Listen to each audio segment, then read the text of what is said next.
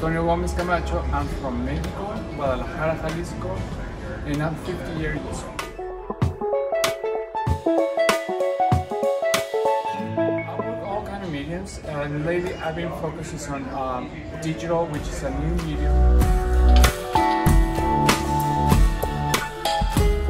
I'll work with some pictures of my acrylics, or sometimes pictures of, let's see, the sky at night or the sky during the day, and I kind of break it down and recompose it. And that gives the different colors and depth to the art.